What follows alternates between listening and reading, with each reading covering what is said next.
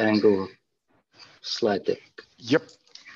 Wonderful, thank you. So, USB Leaders Angle, Fourth Lines book, hashtag that at Stellenbosch USB, at USB MBA. Please follow at JJ3, at Ferial Hafuji, at Picnodia USB. You can choose to follow me. That would just clutter up your Twitter space. All right, we're heading on to 4 o'clock now. And I think there's still some people coming in, and I'll just wait for a signal from. Are we supposed to mute? Yes, please do mute yourself. The meeting is now streaming live on YouTube as well. And so let me formally welcome everybody. It's an absolute pleasure to be hosting today's event. I'd like to, at this stage, also thank the USB marketing team for assisting. It's wonderful to have a range of the authors here, as well as the editors of the book. I am sure many of you want to engage with the speakers, and so I'm going to limit the time that I'm going to have to talk to you, so that we can make sure that we do get an opportunity to engage on such a meaty topic. Just an idea of the program and a summary of it. Once I've concluded the welcome, I'll hand over to Professor Piet Noude, who's the director of the USB. We'll then move into the portion of remarks from Ferial Hafuji and Max de Brie. And post that, I'll just briefly hand over to the editors for some comments, and then head straight into the Q&A section, which I think is why we are all here, to engage with these editors and authors. So Professor Piet Noude is the director of the University of Stellenbosch Business School. He is a well-known academic, public speaker, and column writer. Before his appointment at the USB, he was Deputy Vice Chancellor responsible for teaching and learning at the University of Northwest, the Nelson Mandela Metropolitan University in Port Elizabeth. He has more than 20 years of management experience at the university. He has published more than 100 articles in academic journals, and has presented at almost 150 national and international conferences and academic occasions on topics related to public ethics and forms of social justice. Prof. Noude has received numerous awards nationally and internationally. He has an active public and conference speaking presence, and is a consultant on value-driven organizations to many national companies, and was a column writer for the last decade. In 2011, he was named the Vodacom Journalist of the Year. Professor Noude, I'm going to hand over to you now for the opportunity just to contextualize the relevance of this book with regards to the University of Stellenbosch Business School, and then just some comments about your interpretations and understandings of the reading. Thank you, Armand. Appreciate that. Welcome, everyone. I see very famous faces online. I've never been in such an august occasion with people that you normally only see on TV and, you know, perhaps in other public spheres. So a great honor to welcome you this afternoon to USB, University of Stellenbosch Business School. It's a great pity that we have to meet online. The university just spent 144 million to upgrade our building. It's a really nice place, maar hy staan nou leeg. There's only a few birds flying around the place. So it's a really waste of money, but this is the best we can do. Yeah, why did I agree to host this launching this afternoon? And may I immediately say to the authors and all the contributors that are in our meeting today, congratulations. I know that Prof. Jansen, Jonathan, I can see you. You are a really good marketer, but vrachtig, the timing of this book, I can't believe that you timed it so nicely. There must be some divine help. But on a more serious note, the book appears in this week on the cusp of both national and international really, really hard debates about race and other forms of isms in our society. And I think why we at USB are really interested in this, despite the fact, Jonathan and Cyril, that the economic sciences, the agri-sciences, the military sciences, and the engineering people have still not had a chance to make their contribution. I minutely went through the writers of the book, and I think it's something that we need to talk going forward, because I think in the economic sciences we are just as much subject to the kind of pressures around this issue. But the reason why this is important to us is, firstly, is we are part of South Africa. There's not a magic wand that if you enter the gate in Bellville Park campus and you go through the front door, bypassing our receptionist, that you suddenly drop your presuppositions, your social formation, your prejudices, and your social ideas that you have. Both our students and our academics and our international students, of which there are quite a number, are subject to the same kind of socialization processes in South Africa. Therefore, there is no reason why we are not less prone to racist attitudes, to dismissive gender attitudes, and even other sexual orientation issues. We are really, I think, not very much exposed to issues of classism because we're a privileged place. And disability is really not, has never been really big part of our thinking. You know, most people in South Africa would say disability, okay, you know, when I go to the OK Bazaar, I should not park on the wrong place. They don't understand the deep issues around that. So we're part of South Africa, and therefore the issues around the isms, and in this case today racism, is extremely important to us because we carry the same baggage and the same weight. But secondly, we're also part of Stellenbosch University. And as I read the book, I couldn't read every single article yet, but as I read the book, it was a direct response to the specific article in the sports sciences, and we don't want to pick on them this afternoon. Clearly, after that, it has been unearthed much deeper in our history, Armand and others, and the inaugural lecture of Prof. Jansen, to show that this is a deep-seated epistemological fault line, as it were, that runs through the history of Stellenbosch. And I always remind our international visitors that Stellenbosch just turned about 100 years, but for about 70 of those 100 years, this is a university that was the bakermat, as it were, for the kind of political thinking that informed the apartheid system. The first 6 prime ministers of the Republic all came from Stellenbosch. Hendrik Verwoerd was in our sociological department, and may I remind you, if you forget, that the man who called the Groot Crocodile was at one point our chancellor. But Stellenbosch always had this ambiguity in itself. And I joined the university as a student in the late 80s, despite the fact that we were basically a project of Afrikaner empowerment.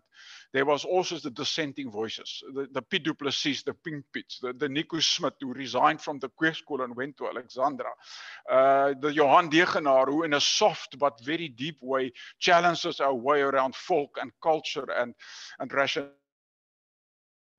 Because of Stellenbosch, colleagues, we share the same history, and we are therefore subject to the same kind of prejudices and issues.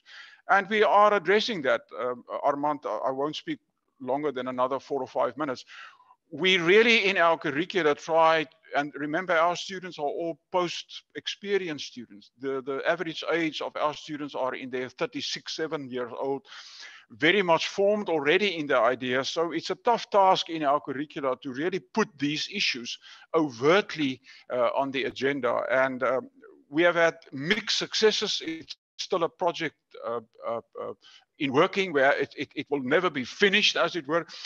But to give you a sense, part of our leadership development program includes overt discussions on race, diversity, on class, on gender. It is a shame to say that the business school was 52 years old before the first woman was appointed as a full professor. It incidentally happened under my tenure, but I don't take credit for that.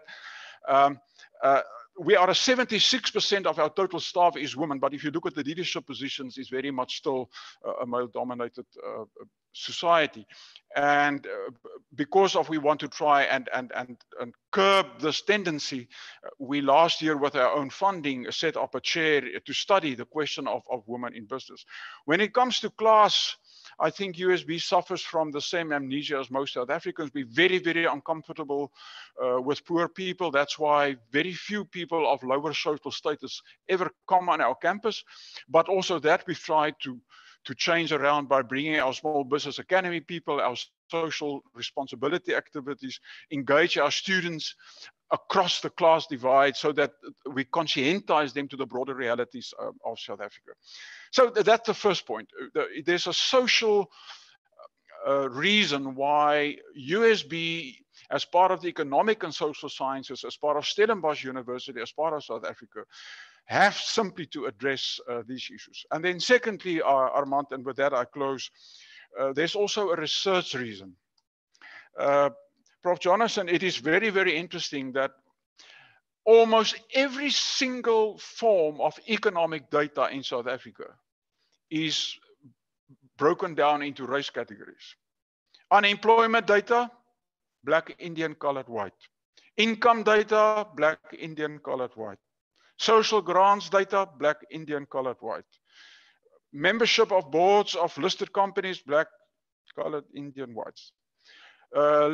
Post-school qualifications, job level data, and so I can go on. So the very research domain of the economics is in a way deeply, deeply entrenched to think in racial categories. And what this does to us that function in this kind of social science environment is that the data start to play the role where they confirm your deepest prejudices about others. So who's corrupt in South Africa? Black people. Who are poor in South Africa? Black people. And then what we do with those who do not fit the category, we say, well, they are now very serious exceptions. I mean, you do find people like Jonathan Jansen, but you know, he's just sort of once in a million.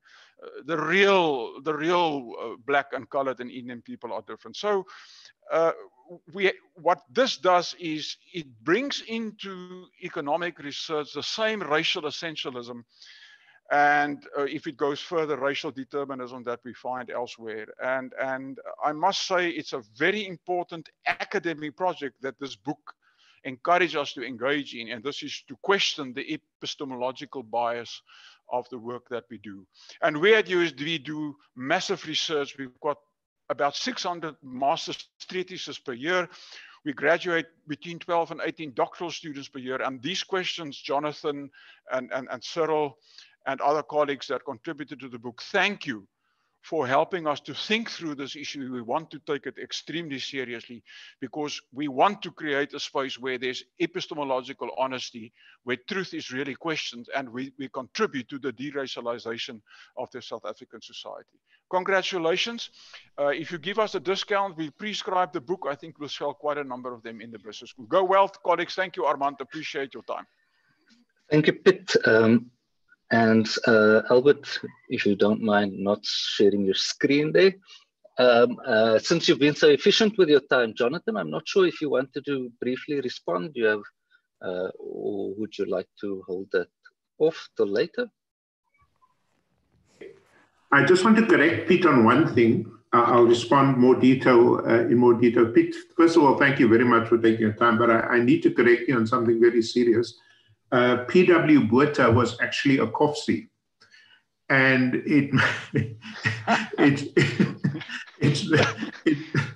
but it doesn't say much for Marties that a dropout from the Free State became Chancellor of Stellenbosch, but that's another debate. Yeah. No, I simply wanted to illustrate that for a long part, we were just as much a slave to the ideology of the time, trying to buy favor with the politicians. You know, now we try to do it with the business people, but that's a different story. Oh, cool. Thank you. Thank you very much, Jonathan.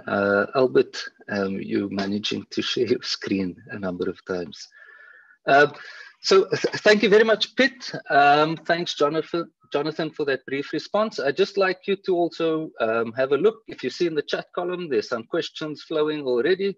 please make use of that. We'll try and keep track of the themes that are coming through, where it is that we can ask those questions later on and allow for the opportunity to engage. We'll do so. What I'd like to do now is hand over to Ferial Haffajee. She's a journalist and associate editor at the Daily Maverick. Ferial Haffajee is currently the associate editor at the Daily Maverick. Previously, she was the editor-in-chief at the Mail and Guardian and City Press. She's a regular analyst and commentator on radio and television. She has won numerous awards for journalism and for support for media freedom. She was also chairperson of the South African National Editors Forum and chairperson of the CNN MultiChoice African Journalist of the Year Awards, and has served on the boards of the World Editors Forum and the Global Editors Network. She has published a best-selling book called What If There Were No Whites in South Africa, and in 2017 was awarded an honorary doctorate from the University of Free State for her journalism. I think we might have to also look into this. Ferial, over to you. And if you could give us some insight, the personal experience of reading this book, the relevance you see to society now, with all that's happening globally, how timely is this book? Sure. Thank you very much. It's lovely to be with you all. So I really enjoyed it, and I thought I might just put up the proof of that. You can see all the way through red. And the reason I enjoyed it so much is that I was really provoked, Armand, by the Nicolee Nattrass affair at UCT University.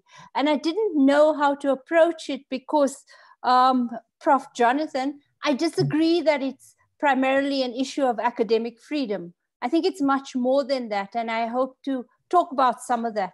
But just to the book, I really loved learning from the literal skeletons in the closet, from the meaning of the song in the wind, to the ideology of Volksgeschiedenis. I didn't know those things. So thank you very much to the editors and authors for helping me to locate this Nattrass affair into a very relevant context. So I'll be honest with you, when I read about the sports science article on News 24 last year, I wasn't provoked by it. In fact, I don't even think I got to the bottom of the news article about it, because I know my life and I know myth from fact. And so my life was one growing up in Bosmont in Johannesburg, and it was about strong women who held up communities and who made a generation of us in spite of and not because of our circumstances. So I don't need to tell you about the doctors, the lawyers, the teachers, the professors, the many wonderful people who came out of communities like mine. And neither do I have to tell you about the cognitive smarts, the social smarts, the physical smarts of what it took to run homes, to bring up children, to put fabulous food on the table, to take your children to school, to university, when an entire system was pivoted against you. But when I think that maybe I don't have to tell you those things, when I look at that sports science research and the paucity of it, where 5 researchers came up with a piece of work that by rights, I think, has been rescinded, then it told me that they live in a lager and that they don't get out of their own communities very much. The Nattrass research showed a similar thing to me. It was about being in a lager.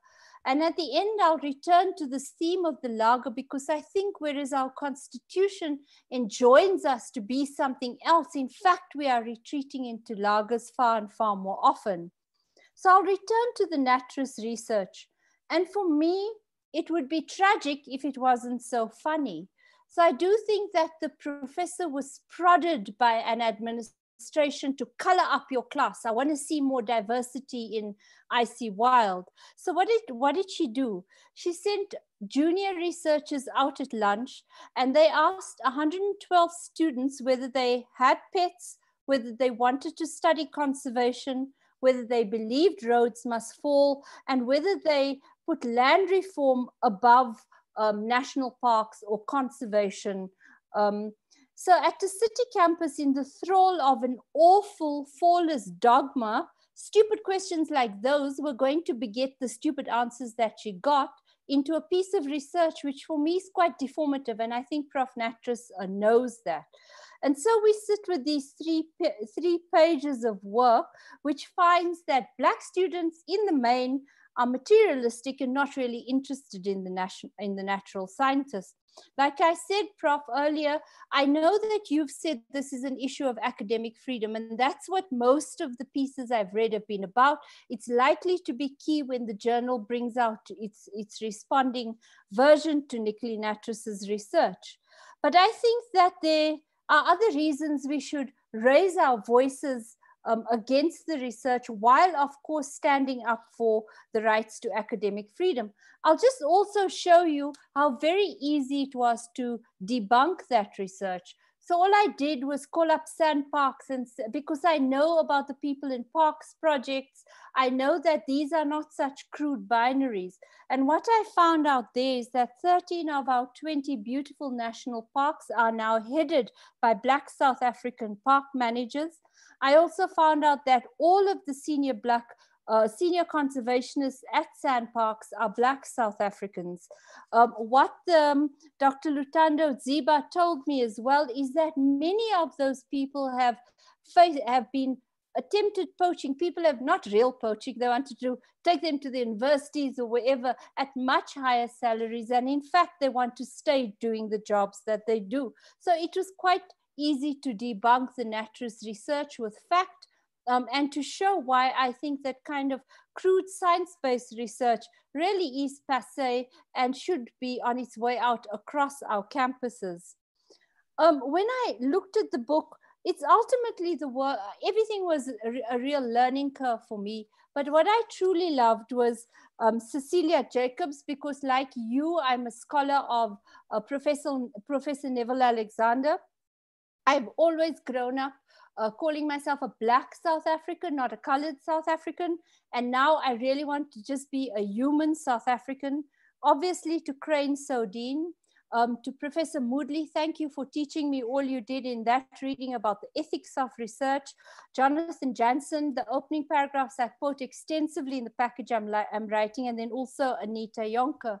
Because I think what those authors do is they provoke us to think about what does non-racialism mean in the 21st century. Our constitution enjoins us to build a non-racial society, but I think we're doing a terrible job. Where I've worked, where I've been, I think people too easily assume that non-racialism means not seeing race. It does mean respecting diversity and ensuring diversity. So the other big issue we sat with this week was the Media 24 judging panel, books judging panel, which was 95% white, and that has caused another minor kerfuffle. It also means moving toward a society where race is no longer the first determinant or the first identity. And what I hope the book begins to usher in is to think about what does a working non-racialism mean in the 21st century in South Africa, but also in the world. And then as Prof. Pitt said, we find ourselves at a moment where there's a very forceful reckoning with the past, not only in South Africa, but everywhere on the hashtag Black Lives Matter. And for me, what Black Lives Matter demands of us is not only a commitment to the loose concept of diversity or to non-racialism, but to a very active anti-racism. And I think the book begins to prod us in that direction. So thank you very much for including me, but also letting me read your fine work. Thanks so much, Armand. I hope I'm within time.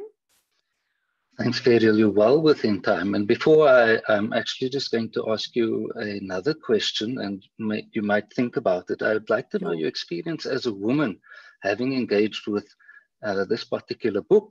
I'm not sure how much you went into Barbara Boswell and Anita Gouw's chapter, looking at it from a feminist perspective, because we still have some time. I'd just like to hear your views on that. But while you're thinking about that, let me just share some of the questions that are on the chats. and some of the comments.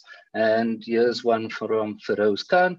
Many of your students and graduates, and I think this is directed at USB, many of your students and graduates complain bitterly about ahistorical, decontextualized, and Eurocentric nature of your pedagogy, not dissimilar to the revolts from the financial crisis as in post-autistic economics and now everywhere.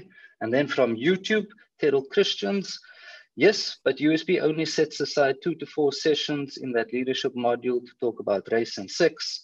Much more time needs to be spent on these issues, but we can't not look at these categories as they are still major divides in our economy. As managers, if we talk about these issues in the business school, then how can we expect to manage discussions in the workplace?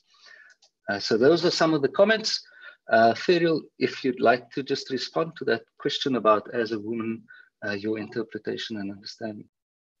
I'm glad I don't have to answer those other comments in the chat. That's for the faculty to do so.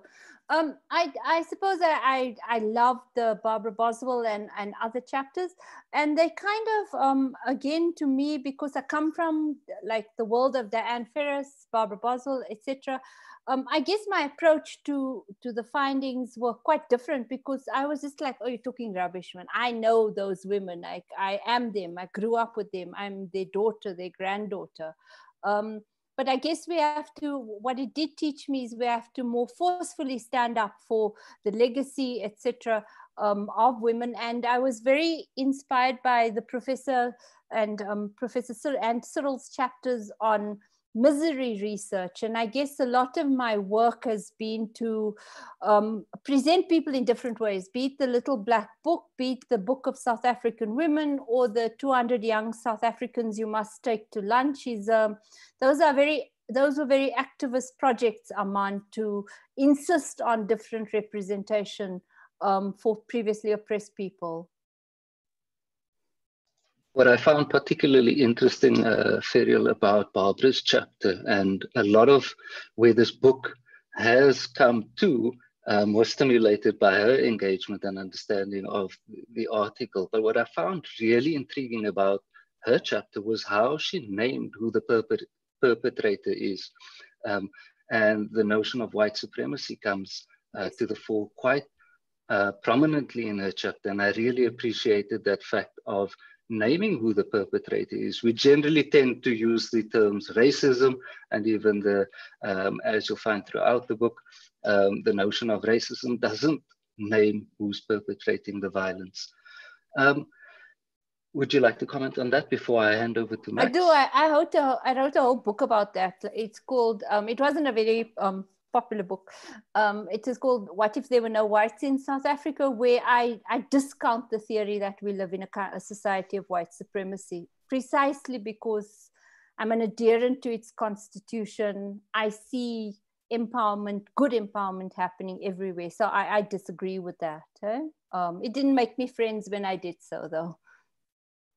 Well, that's the good thing about this book. I think it's going to have many people evaluating their role in society, the way that they see the academy from different perspectives.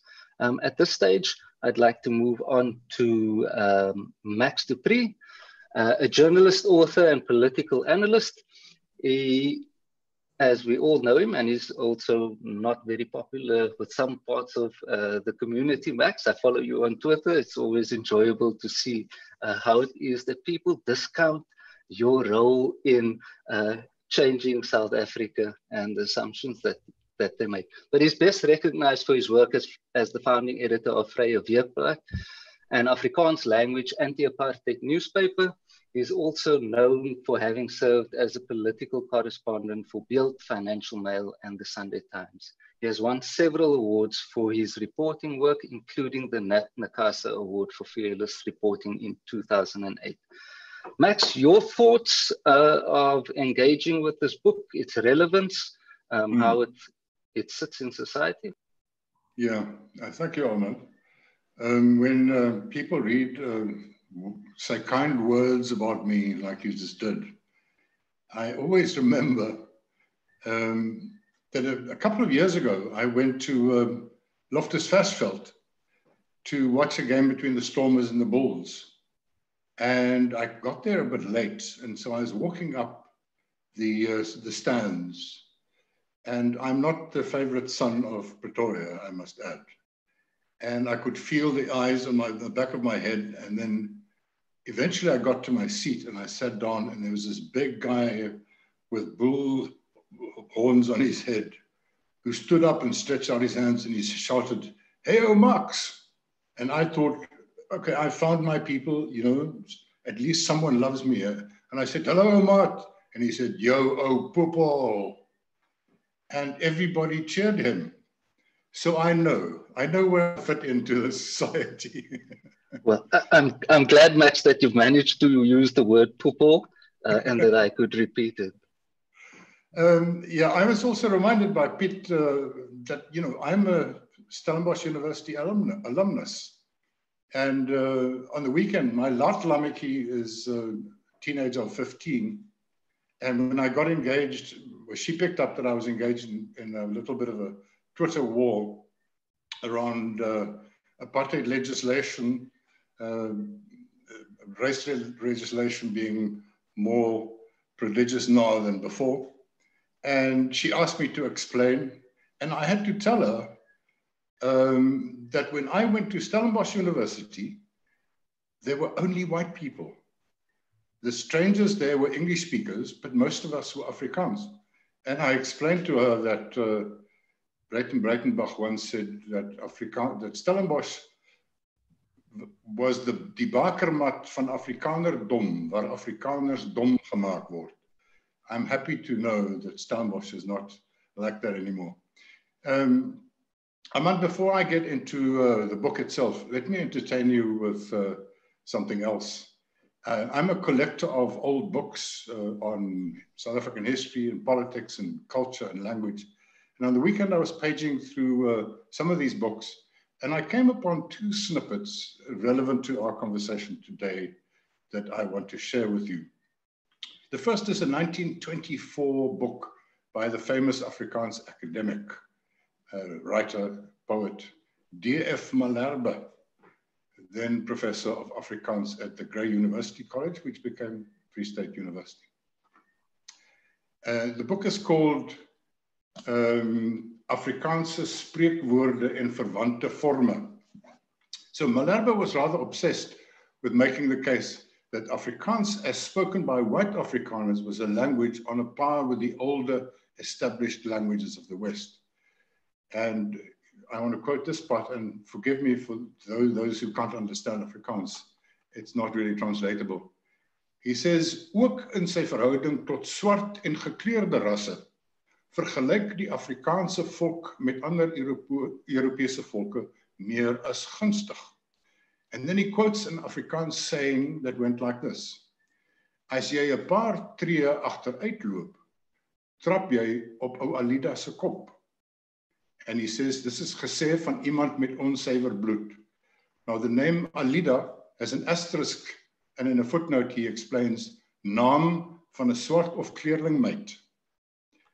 He continues, omring van allerlei gekleurde rasse in oorweldigende getalle, het sy hoë sedelike lewensstandaard en meerderheidsgevoel die Afrikaanse volk in staat gestel om sy rassesuiwerheid voorbeeldig te handhaaf, nie teenstaande lasterlike aantuigings van vyandige syndikaat. I mean, it's almost comical. And yet, D.F. Malherbe was a highly recognized writer and poet until well into my adulthood. So the second book that I paged through was published in 1804. It's called An Account of the Travels into the Interior of South Africa by Sir John Barrow.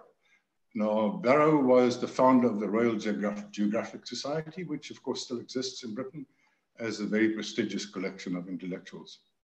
So Barrow described Afrikaners as, quote, backward, indolent, and cruel race. And he has this tasty description of the typical Afrikaner peasant. He could have been speaking about my great-grandfather. quote, his pipe scarcely ever quits his mouth from the moment he rises till he retires to rest, except to give him time to swallow his swoopy or a glass of strong ardent spirit, to eat his meals and to take a nap after dinner. Unwilling to work and unable to think, with a mind disengaged from every sort of care and reflection, indulging to excess in the gratification of every sensual appetite. The peasant grows to an unwieldy size and is carried off the stage by the first inflammatory disease that attacks him. I thought I would entertain you with those little quotes to see where we come from. So yeah, as Pete said, and you said, about the timing of the Voltaire's book could not have been better. And even though the authors, of course, could have no idea that its publication would coincide with this extraordinary worldwide Black Lives Matter movement unleashed by the murder of George Floyd. I'm a bit of a cynic when it comes to human beings' ability to change in a short period of time, but the scale and intensity of the present movement suggest history will one day point out that this was a moment where attitudes and sensitivities around race had shifted meaningfully. And I hope it will have an impact on us in South Africa. You know, when the NASCAR bosses banned Confederate symbols and American and European legislators and European soccer players take the knee in public, you know things won't be the same again. And this is how we roll as human beings. Things can go wrong for a very long time, but we only sit up and notice and change when something dramatic happens that gets lots of media coverage. I mean, we all knew about police brutality against Black Americans, but we had to sit and watch the movie of George Floyd getting murdered on television and on YouTube to get us going. The statues of King Leopold of Belgium and the British slave traders were offensive many, many years ago, but it took the present revolution to have them removed. And the same was true of the event that stimulated the writing of this book, the shocking publication by 5 Stellenbosch academics of a paper on so-called colored women. So I think the Fault Lines is a proper and brilliant, appropriate response to that event. And I really hope it will lead to a fundamental rethink by all researchers on how we should continuously reconsider our approach and examine our preconceived ideas without, of course, becoming so scared of political correctness that we don't tackle some topics head on. But I hope this book will have a wider impact than just on researchers and academics. I trust, Ahmad, that a copy of the book has already been delivered to the home of the chairperson of the Federal Council of the Democratic Alliance. Please also deliver copies to Revolutionary House, the headquarters of the EFF. It is a book that ought to be read by all politicians and public intellectuals, commentators, analysts, and yes, journalists. I think in South Africa, the entire concept of race as a social construct appears to be counterintuitive. Our obsession with race started with the arrival of the first European settlers at the Cape. Given the blessings by Christianity, ask me, I come from a Christian Afrikaner national background and was intellectualized and enforced by the architects of apartheid and continues to this day. Most South Africans cannot distinguish between race on the one hand and ethnicity and culture on the other. We, and that is you as academics, and we, Ferial and I, as media practitioners, have the task of helping our society to truly unlearn race. Our task is to, in simple language, unpack the approaches of social constructionists, race realists, critical race theorists, and others, and make it understandable. We need to explain that the new mantra of so many white people that they are colorblind. So stop talking about race all the time, that it's more about denialism than a noble post-race state of mind. We need to explore and explain the differences between multiracialism and non-racialism. In fact, a new thorough discourse on the true meaning of non-racialism, as written into Chapter 1 of our Constitution, is now really overdue. We need to strip away the layers of fake intellectual camouflage used by the likes of AfriForum and, may I add, the EFF, to hide their primitive views on race and history. Sometimes we need to accuse and confront. More often, we need to explain. Now, those of you who know me will know that I am rather more comfortable with and used to confronting and accusing. But now in my later decades, I occasionally see the advantage of taking a slightly softer approach and helping especially white people to not resort to defensiveness as first reaction, but to understand and empathize and look deep into their own hearts. I really want to congratulate and thank the editors and contributors of Fault Lines. And I challenge you, as I challenge my colleagues in the media, to seize the momentum of the present cultural revolution, to explore and explain this complex problem, to help South Africans to reevaluate their own ideas on race. Academics, may I say, often suffer from the same tendency as journalists. We write to impress our own colleagues. The poor state of our national discourse is the result. Thank you. Thank you so much, Max. By some of those comments, I realized that you're an optimist. We can deliver 100 books to the door, and I'm not quite sure we're going to win that battle. But you speak to a particular issue closer to the end there in terms of the defensiveness that white people take. And I had a chat early on with a colleague of mine. And I think what people forget is that it's not an us and a them issue to solve. It is an all of us issue to address. So can you just give me a little bit more about the role that white people can actually play in society in addressing the issues that we are confronting here today? Yeah, that's a minefield in itself, because whenever there is I mean, we saw it now with COVID-19, where there's an effort of white people, some white people, to come forward and try and help. There's a voice somewhere that says, we don't want your charity. Stay out of our way, you know. So I sometimes sympathize, because not many people have a thick skin like I do, sympathize with people who are a bit baffled, who have, they think, good intentions, but it's not received very well on the other side. And so it's tricky for white South Africans, especially those who haven't been surrounded by political activists, to make sense of when should they speak, when should they just shut up, and when should they, are they allowed to say something, and how should they say it? And I think it's a good thing, and I do a lot, I think, to try and help people understand. When you speak, this is what you should look out for. And I often think, when I talk to people like that, that I've had this discussion with Helen Zille, and I said to her, isn't it important? Because she kept on saying, well, I'm speaking the truth. And I said, well, it may be your truth, but isn't what is more important how you speak, how that will be received by the other parties? Because if people just give you a middle finger and they feel offended, you have failed. So I think that is part of it. On the issue of confronting and accusing, I think I've been pretty good at that in my lifetime. But I think the harder way is the better way, is to liberate, to help, and I'm not asking Black South Africans to liberate white people, I'm saying we should liberate ourselves in the sense of, do not, your first reaction should not be to defend your group, yourself. It is liberating for white people to condemn things like we happened in our society in the last 72 hours. To say, I am not like that. Ons is nie almal so nie. You can condemn white racism without condemning yourself. So we just need, I mean, I'm sure a lot of people are now yawning saying, well, there go the whites, it's all about them.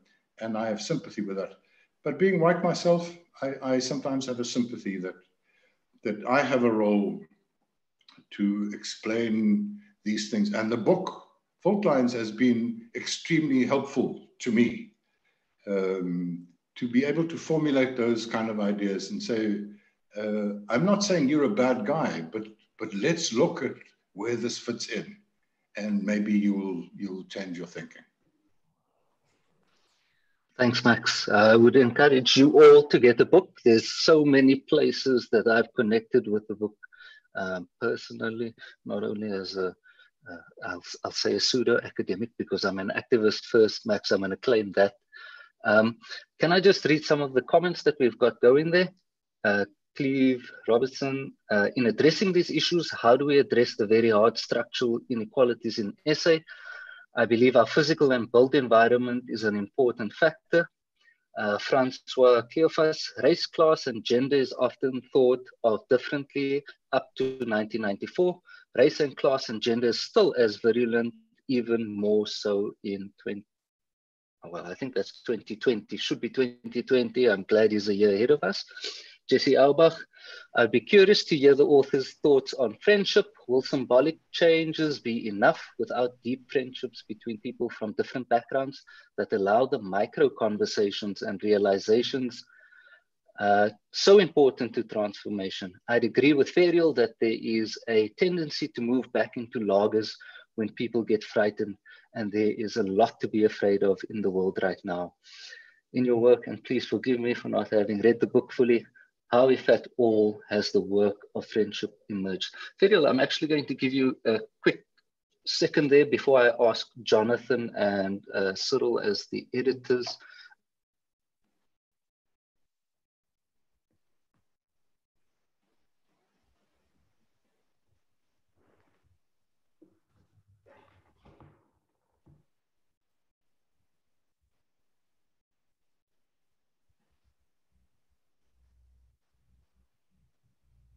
We might have lost Armand. Yeah.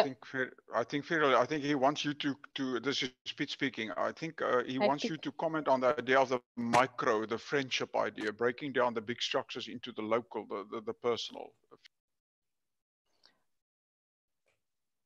Obviously, that is a belief system I've always worked with in my own life. And I think that, so not to be rude to Media 24, because I had very great years there, but I think what happened with that Media 24 book judging panel at the weekend, when I spoke to people, because obviously I wrote to them and I said, come on guys, you have to do better than this. It was clear to me that people didn't know networks, that they simply didn't know this beautiful literary scene we have in South Africa with the world's leading authors, critics, book circles of women, that they simply had no ideas. They hadn't been able to or wanted to break out of their lagers to know this larger world. And I do think those are personal and political, it's personal politics for you to do that. But obviously, I don't think that just those small steps are going to take us there. It has to be a much bigger rethink. And for me, that rethink isn't the destructive fallist politics. I think what one of the authors call a racial essentialism. It is about thinking through how does a genuine working non-racial society works, because an ANC, a great ANC, which bequeathed this notion ahead of its time to us, really has not spent any philosophical or political attention in working out how does non-racialism operate in a 21st century society with the fissures that we have and which we see almost every day. Piet. Thank you, Ferial.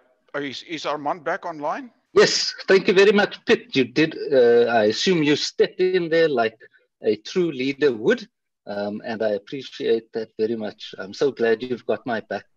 By the way, Piet, I actually have a master's degree in disability studies, and I come from the school that we were talking about. So there's a number of intersections that I'd like to, when we get into the Q&A, also explore further with the authors. Jonathan, Cyril, I'd like for you now just to have an opportunity to maybe reflect on or comment on both what Ferial and Max had to say, and maybe also some commentary for Piet, and then also maybe a little bit more as you feel you need. So I'll hand over to Jonathan. Okay, I'll start and then hand over to Cyril. Let me just say, first of all, thank you very, very much to Max and Virial. I have huge respect for the two of them as journalists who stood their ground under apartheid and since. They've been role models for me to look up to. So when they both said yes to being on today, I was incredibly excited. So thank you very much to both of you. The second thing I just want to do is to say thank you to my fellow editor, Cyril. She normally does the hard work and on these book projects. And this is her first book, so I also wanted to say to her, congratulations, Cyril. This is amazing, and I know you will do a lot more. I want to say to all the authors that when we started the book project, I thought we'd get good, they were good scholars like Amanda and Barbara and many others. So I knew it would be good, but I didn't expect, to be blown away by things that, as somebody who studies the disciplines for a living, I never thought, I honestly didn't think that theology of all things in an historically Afrikaans university would give us such a profound account, of the complicity of translators, for example, in the production of identities such as Buster. I couldn't see that coming, not from theology.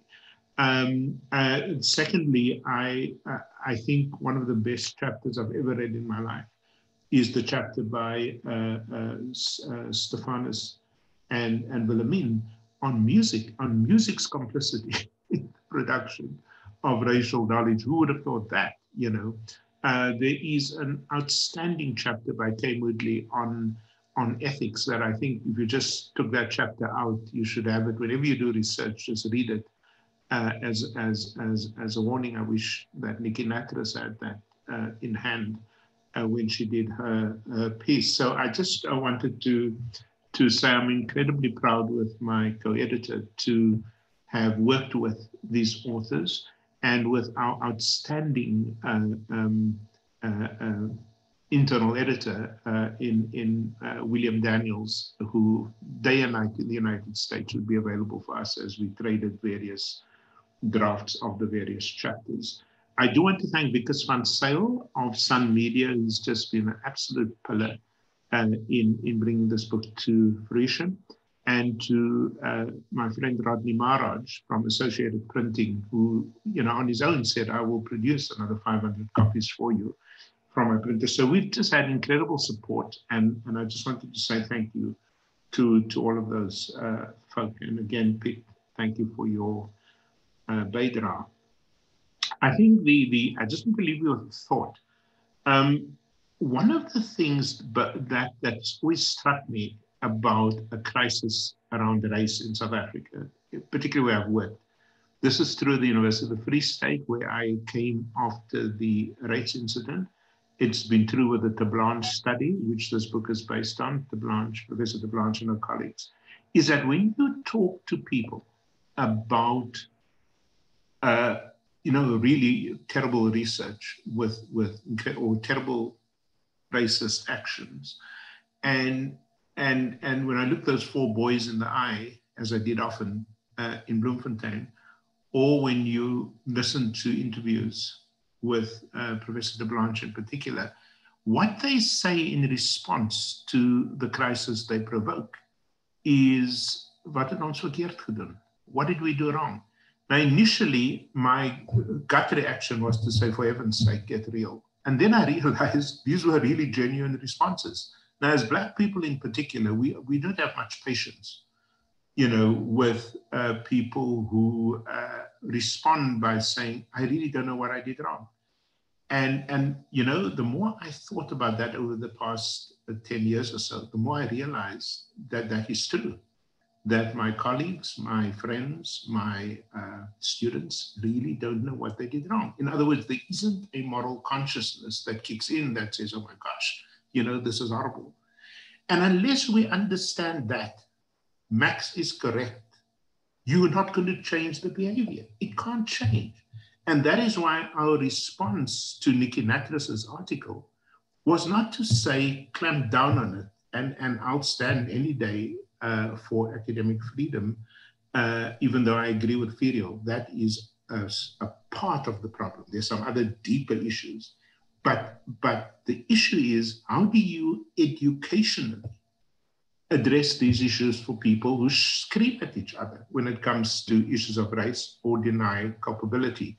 I think we need to deal with this as an educational matter. So I have said to Professor Wim de Villiers, who is our Vice Chancellor at Stellenbosch, I said, Wim, here is an ideal opportunity to make this book.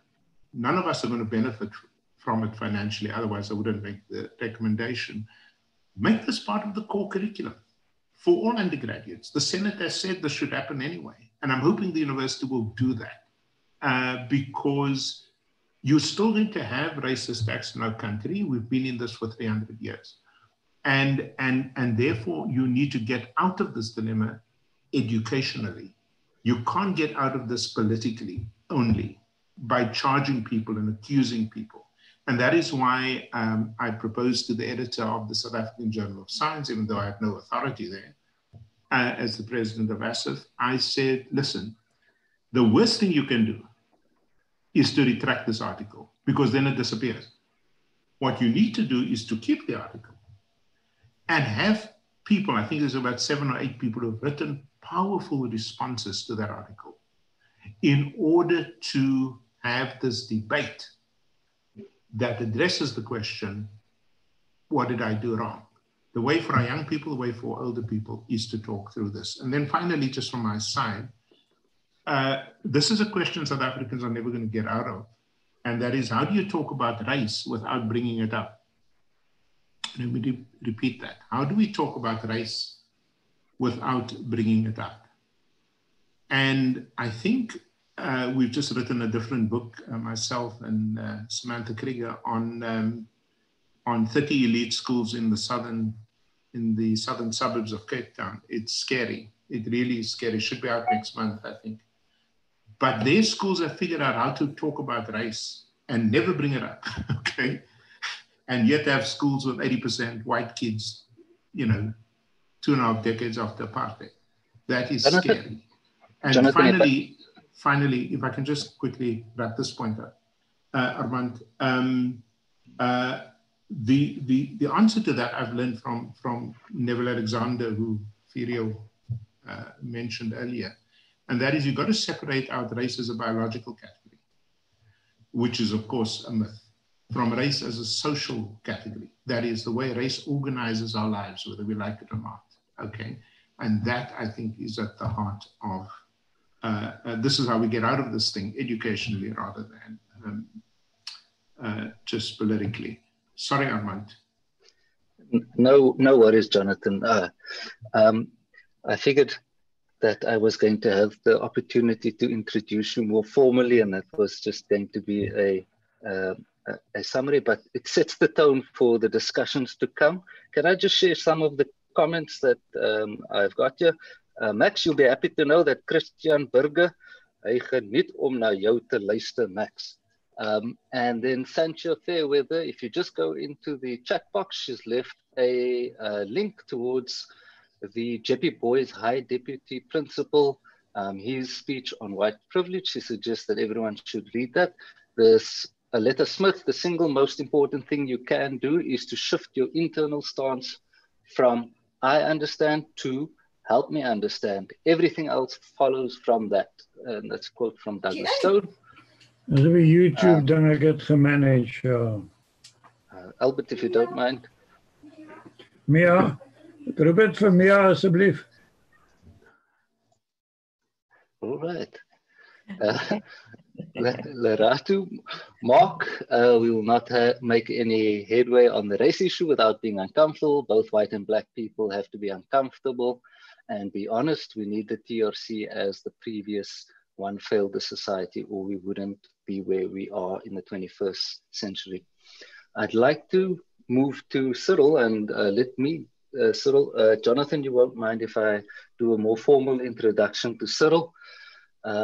Cyril Walters teaches on the MBA program at the University of Stellenbosch Business School and is a postdoctoral research fellow in higher education studies at Stellenbosch University. She is a scholar of organizations with a special interest in complexity theories of leadership and institutional theories of curriculum.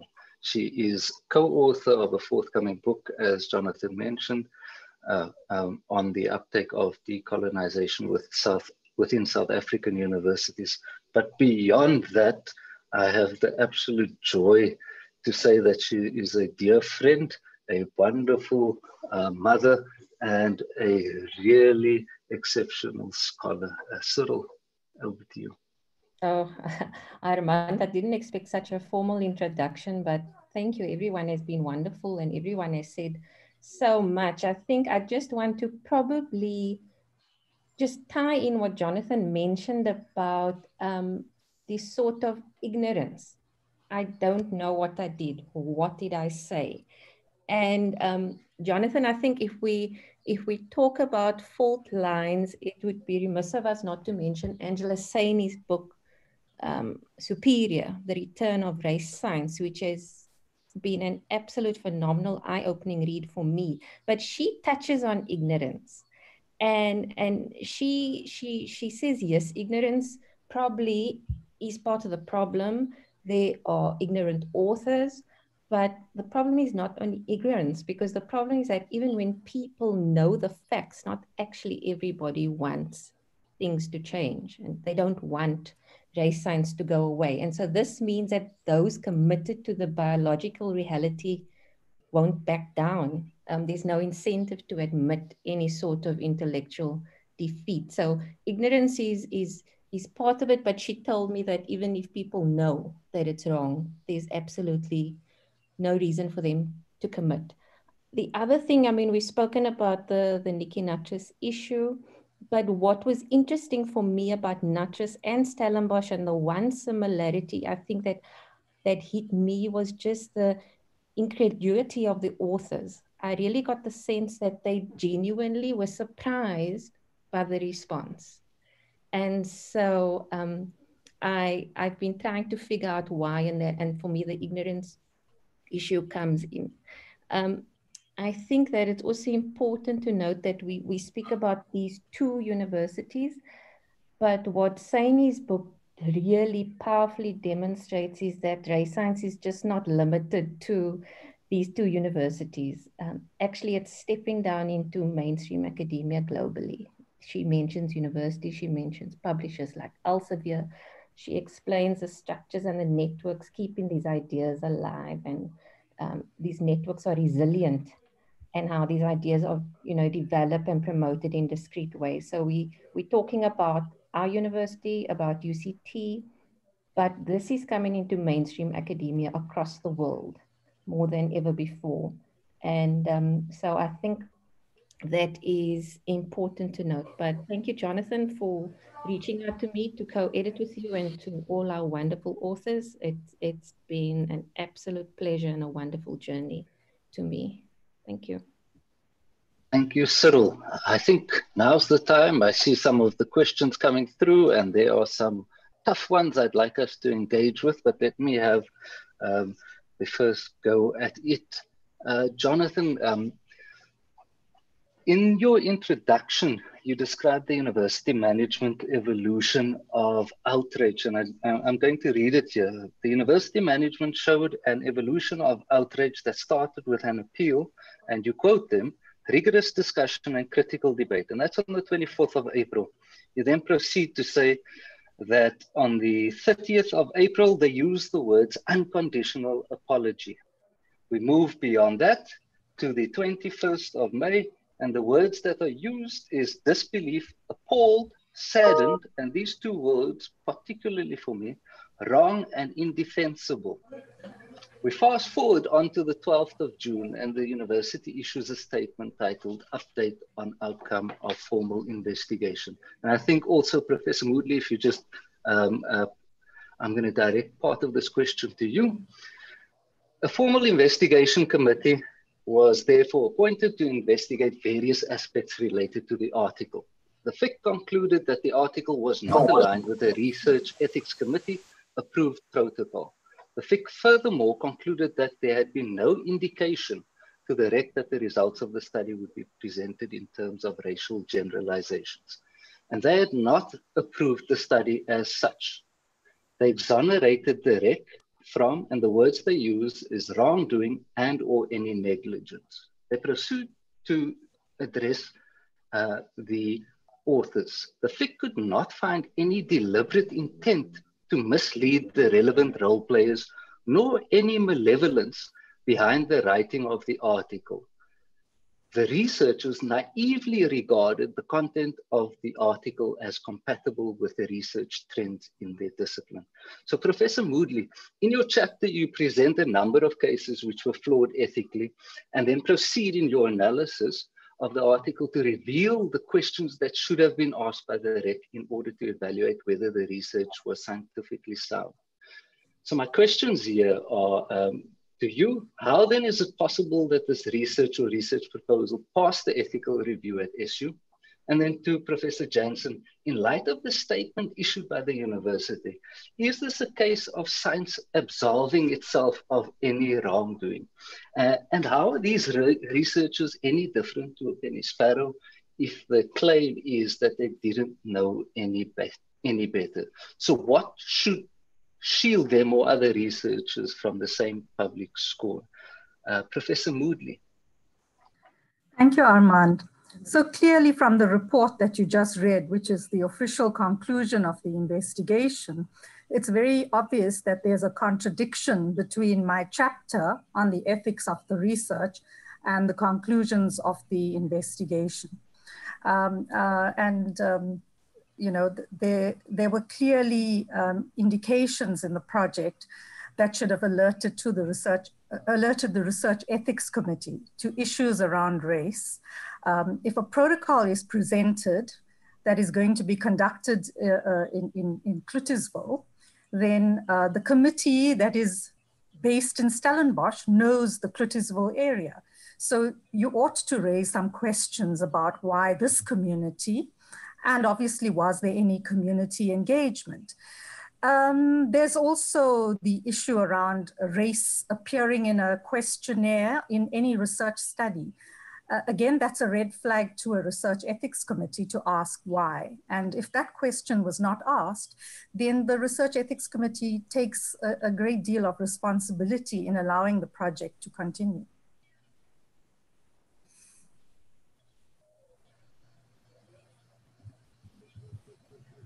Thank you. Thank you very much for that. Jonathan, in response to the second part of the question, in light of the statement issued by the university, is it a case of science absolving itself of any wrongdoing? And if we consider the words that they were appalled initially and it was wrong, how do you see that in relation to the book? And if we listen to Prof. Moodley, surely there can't be two truths here.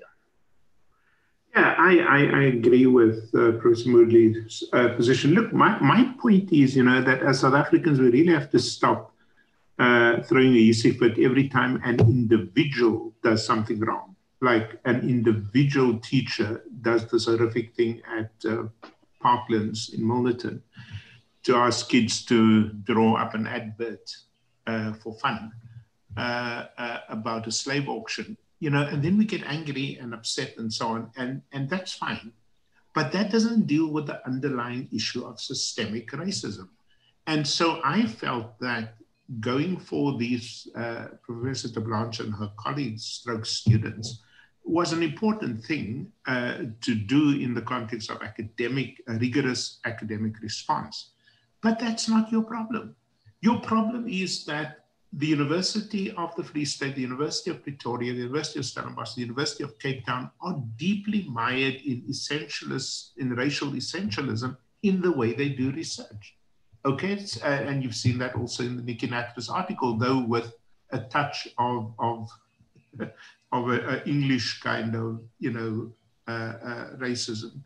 So I'm more interested in how do we deal with the systemic issues, because I guarantee you right now that at Stellenbosch University, as at other universities, you will see more of these kinds of studies happening unless you deal with the fundamental issue of people's commitment, first of all, to seeing four races, but also seeing them hierarchically and seeing the one as more or less than the other. And unless you deal with those issues, as I said, not just politically, but educationally, this kind of behavior will recur. So the study on colored women in and of itself is uninteresting. You know, it turns your stomach, of course, it's insulting, it's all of that stuff.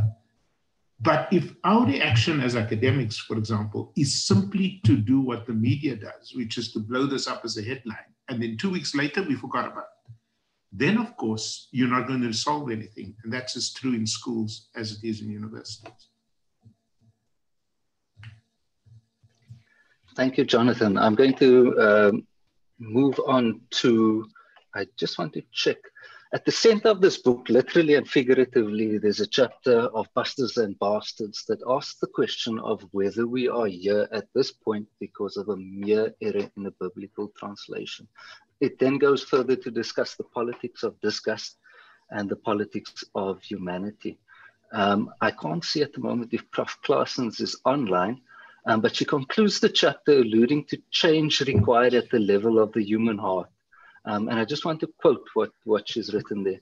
But I would also say resolve and commitment in addition to hard, dedicated work. And do not forget institutional will. If we look at this university statement, where are we on this journey? Prof. Claessens, if you are there. Yes, hello, Armand. Great. So I've quoted you there, and I really loved that last little bit. And do not forget about we need the resolve, the commitment, hard and dedicated work, because that's what we need when we deal with these sticky, tough issues. And then not to forget the institutional will. Where are we as a university on this journey? Are you asking me? Also, yes, you. Okay. Yes, you. Okay. Yeah, no, and I really, I mean, as the Faculty of Theology, being also part of the oldest, one of the oldest faculty in this university, I think it's very appropriate that we take ownership also of the apartheid theology and how the Bible is read. I'm a professor in Hebrew Bible, Old Testament. So we've been very much involved in also sort of the racist undertones of this country. So I think for us at the Faculty of Theology, we are very much aware of that and try to teach our students to be different, to read different, I mean, that way. And I wrote that it's interesting about the institutional world because, I mean, I think, because most of my work is also in gender studies, in gender. And I mean, I know it's so difficult for people to really want to change. I mean, I think, I mean, just how far we have come. We're still today fighting about childcare centers and not having that fight has been going on for more than 20 years. So yeah, so I think, and I think what you've mentioned even today, also saying that even to like a book like this to be part of a core curriculum, I think we should have, like in the American context, that there's a core course in which we teach some of these important factors to all students. Whether they're engineers, whether they are doctors, whether they are business at the business school. Thank you very much. I really enjoyed that chapter too. Coming back to you, Jonathan, and you mentioned systemic racism. There's quite a challenging question here. I'm glad I don't have to face it, but I'll read it. It's anonymous. This may be an uncomfortable question, but I'm curious about the absence or near absence of apartheid-defined Black people in the speaker list and the author list, at least from what I could see online. Is this a situation that is peculiar to Stellenbosch? I'll leave that to one of the editors to field. I don't think the question is uncomfortable at all. I think we must ask these kinds of questions. and indeed, in the context of this study, we reached out to so many colleagues, and the ones who responded are the ones in the book. But I agree that is a commitment we must make, not just, by the way, in terms of who the authors are, in the context of a book like this, but in the people we appoint, you know, as our students, as our postdocs, as our staff, et cetera, et cetera. So the question is not uncomfortable at all. And we have to constantly be on our guard against that. I just noticed, by the way, let me just throw this in here to upset the apple cart, the ethnic apple cart. I see that the University of Cape Town just published a report on the suicide death of Professor Bongani Mayosi, who was the Dean of Health Sciences. And here you have a study done by 4 Black African people, and nobody says that's unacceptable. For me, that's unacceptable in a diverse society, etc. So we've got to be alert to the question of inclusion. So I appreciate that question, and it is taken and received as valuable criticism. Thanks, Jonathan. I'm going to say I enjoyed all the chapters, right? But there's something particularly about Prof. Amanda Gouw's chapter, problematizing race and gender in everyday research, which I feel is sorely lacking within the EMS, the Economic and Management Sciences. Prof. Gouw, you suggest the importance of reflexivity, and you make the point that feminist research ethic can improve scholarship. Can you just share a little bit more about what your views are there? Yes, thank you for the question. And I just want to take a step back and say that I agree with Jonathan about the fact that, you know, it's about education. And so what preceded the book was also a symposium on the main campus that actually brought together scholars for a day-long debate on the issue of the sports science article. And so I think the book reflects a lot of what was said at the symposium, but I think what was important for me about that symposium is to make it a teaching moment rather than to punish the authors of the sports science article, exactly because they were so surprised about what about the reaction to the article. So I think it's really important that we do see this as a teaching moment, and also that the book should be used much wider as a teaching tool. My chapter in the book deals with a feminist research methodology and epistemology. And, you know, if you're a feminist, feminists work from a position of a feminist praxis, which actually starts what we call from a standpoint perspective, so that no science, no research is value-free. You acknowledge your values, but you also try to understand the values of the communities of what we call our research participants come from, and the values that they hold, and try to understand, try to put yourself in their shoes. And we also believe that you always give something back to the communities you work with. So you share your research results, and you show them what you found, and that they can own part of the process. And I think this is really important, because very often when we as academics do research, we go into communities, we gather data, and we never give something back. That is self-reflexivity. It's self-reflexivity about your own values, your own positionality in society. You know, we come as academics from positions of power, and we have to acknowledge that power. You know, science always, research always include positions of power, and the researchers are in the position of power. So you have to acknowledge that. And so that's really very important. And I really think it, you know, it's not only feminists that should adhere to these types of processes, but it should apply to everyone, you know, every researcher. Sandra Harding, who's a research theorist, a feminist theorist who works on epistemology, has argued that, you know, if we take sort of what we call positivist researchers, you stand outside and you look in and you say, oh, my values don't influence this, I'm objective. But you can only have what she calls strong objectivity if you acknowledge where you come from, your own position and your values. So I really think that, you know, both with the sports science article and the situation at UCT at the moment is that that authors need to reflect on their own values, and specifically because race is such an important dimension in the South African society. The fact that we categorize people, as Jonathan has said, in categories, but also in hierarchies, that we need to reflect about how that influences us when we do research.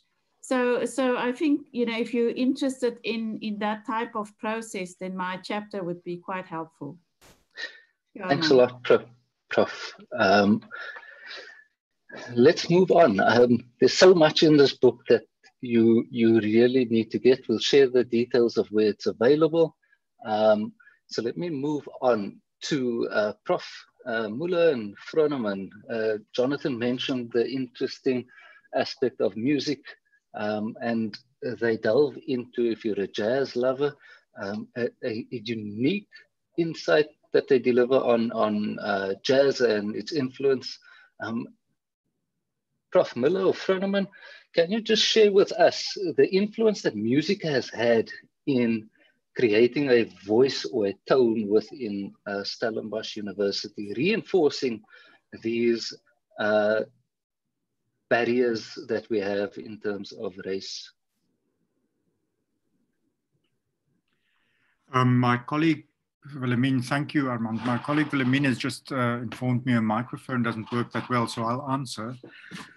Well, maybe I'll answer by just telling a little anecdote of an exchange that I've just had this week on campus. And the exchange went as follows. A new module was being proposed, a BA module for students entering into a BA course to take a subject at the music department that would be not music specific, i.e. not for music specialists. And the conversation, the objections to this raised within the department, amongst other things, said things like gender and race are fads, fashionable. What we should really be sticking to is uncontested materials like J.S. Bach and Franz Schubert. I really don't have much more to say than that. If you want to ask me, how has it been embedded in Stellenbosch University, that's how. Yeah, I found very interesting the comments around the annual that was delivered, where there was no mention of apartheid and its influence. Maybe you just want to reflect on that for us and just share a little bit about that. Well, the university department is the oldest university department in South Africa. It published a Festschrift commemorating this existence about a decade ago. And it, we quote in the chapter a review of this Festschrift by Professor Chris Walton, a colleague of mine who now works and lives in Switzerland. I believe, Jonathan, you know him from the University of Pretoria. And Chris noted that there was no mention in this book commemorating 100 years of music at Stellenbosch that for most of that 100 years, only white people were allowed to study music. And so if you look at the building itself, completed in 1978, Chris was instrumental in pointing out to me that the building had been designed for white people. I mean, there were two non-white toilets, of which the signs were only removed about a decade ago. They just had little stickers on them. So all across, it's not only in the curricula, it's not only in the idea of what you see as marked as central to a university curriculum, i.e. Bach or Schubert or Mozart, where you see the commitment to racial thinking. It's really in the bricks and mortar. Thanks, Prof. Müller. I just want to read this quote because I found it really intriguing. What is more, the value of white expressive culture becomes inextricably entwined with professing the danger of the black other in these ecstatic terms. In the sense, and you must forgive me, I think it's Gurkhas, racial, musical fantasies constitute morbidly ghoulish attempts at cobbling together a white, not black, musical Frankenstein. I really enjoyed that quote. I'd like to move on because we're running short of time here. To Cecilia, I know she doesn't want to speak, but I want to share what was really interesting about this chapter. It was endearing in that she shares a personal account of non-racialism and then encounters in her own house a different generation and their views on it. And I want to just quote what her daughter says to her. I will not deprive myself of all this because the word does not sit lekker in some intellectuals' mouths. And I thought that's quite an interesting dynamic to have in a house where it is that one person does not want to identify with that term and the others are looking at the erasure of culture and how losing that term is going to mean something else. Cecilia, I don't know if you are there, but I'd really like to hear you say something if you would. Okay, Armand, you're putting me on the spot here. But I think, yes, what it made clear to me was the importance of these intergenerational conversations, because I was a scholar in the 70s, I was a student in the 80s, and I had grown up with a particular view and a particular set of understandings of that word colored. And here I found a new generation, a generation from which my own daughter had come, that was understanding it in a very different way and in a way that needed to be engaged. And so for me, it was a real mind shift. I wasn't even entertaining those kinds of views, you know, that actually there might be a place for it, that there were issues of representativity and erasure and issues of identity that needed to be taken into account. So without shifting from my own position, I was able to engage a different set of understandings that I think a different generation, or one different to my own, was bringing to the term colored.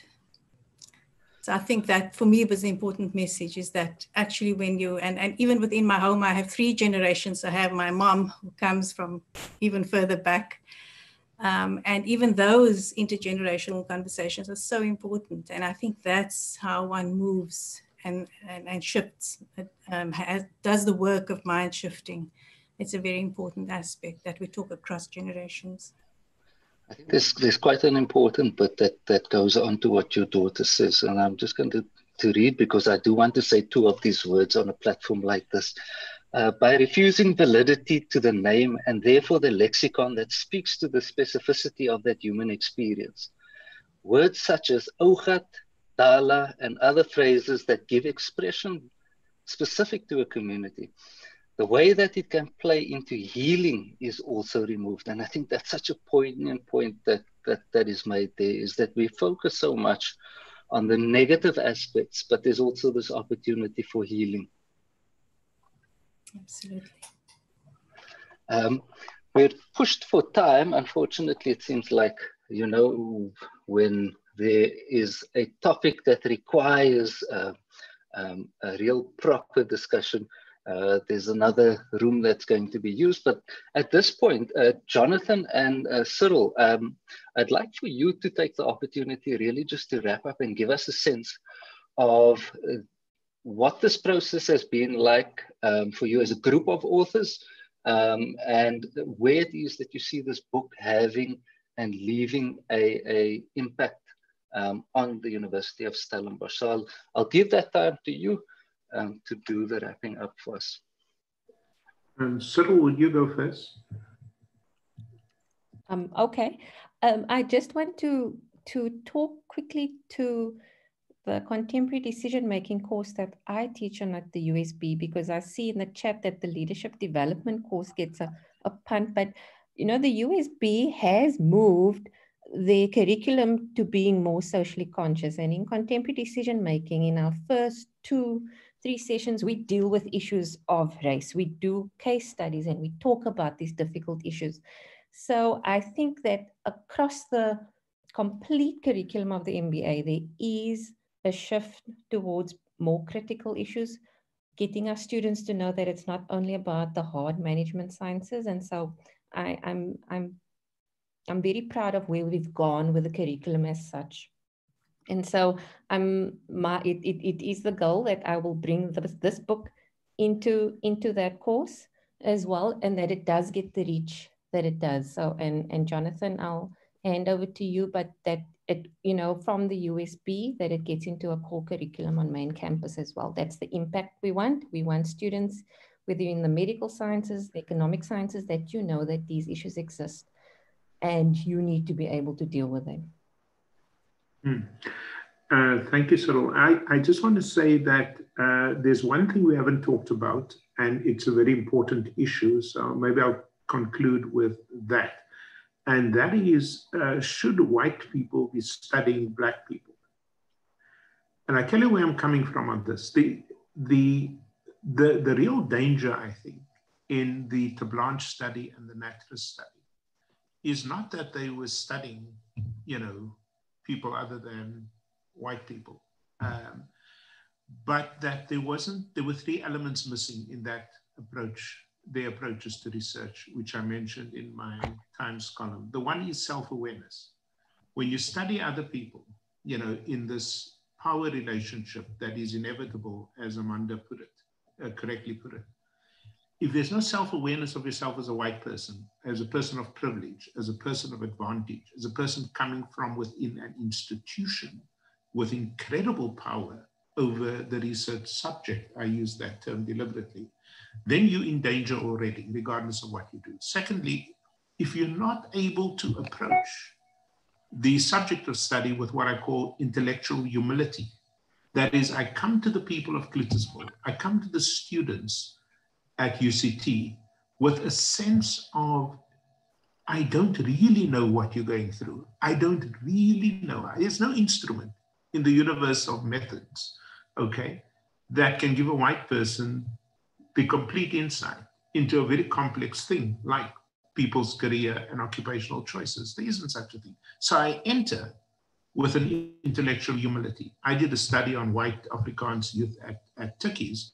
Half the time I was talking to my colleagues who understood what it means. People like Alta Engelbrecht, people like J.C. van der Merwe, people who could, you know, provide in technical terms a validation of what I as a Black person was trying to understand coming in. You've got to come in with intellectual humility. And thirdly, you've got to come in with an incredible amount of social and political caution. You are on thin ice, okay? And the problem with the responses of both Tablanche and Nattrass isn't that they shouldn't be studying, you know, other people, is that they are completely unaware, both in the crude form of racism in the Tablanche study and the more sophisticated form of racism in the Nattrass study. They're completely unaware of how their language itself is complicit in the study of oppressed peoples. And that is also something that I think the book tries to address. Finally, I think we would make a really, really solid progress. I know the Senate, and Amanda is a senior member of the Senate of Stellenbosch, as is Albert Groenling and others. I really appeal to you guys to press this issue at the Senate level, that the book becomes part of a core curriculum that addresses issues on the politics of race, the politics of identity, in order to make sure that another generation doesn't repeat the mistakes that we've made. Thank you. Thank you very much, Jonathan. Thank you very much to all the authors. I might not have mentioned all of you if you are online. I truly appreciate the fact that all of you have taken the time to be here. Unfortunately, we're pressed for time. To the editors, to Max, to Ferial, to Pitt, thank you very much for all of your contributions. To Rishana, who's been behind the scenes and making sure that all the tech is happening. And to Nadia for pulling it all together from the side. So thank you very much to everybody. Please check in the chat box before you disappear. The book is available there and the challenge is out for those at a higher level. Take care. Armand, be blessed and stay safe. Armand, yes, from our side, thank you. Thank you for taking this initiative. I'm happy that you declared your struggle credentials today. I thought I just appointed an ordinary academic. Now I know there's a problem in my room, but I'll deal with you afterwards. No, thanks very much. Jokes aside, Armand, for setting this up. Fantastic. I am a believer that gestalt switches or paradigm changes can happen through education. I'm positive. Thank you so much to everyone. Bye. We'll make it happen. Take care. Be safe. Bye.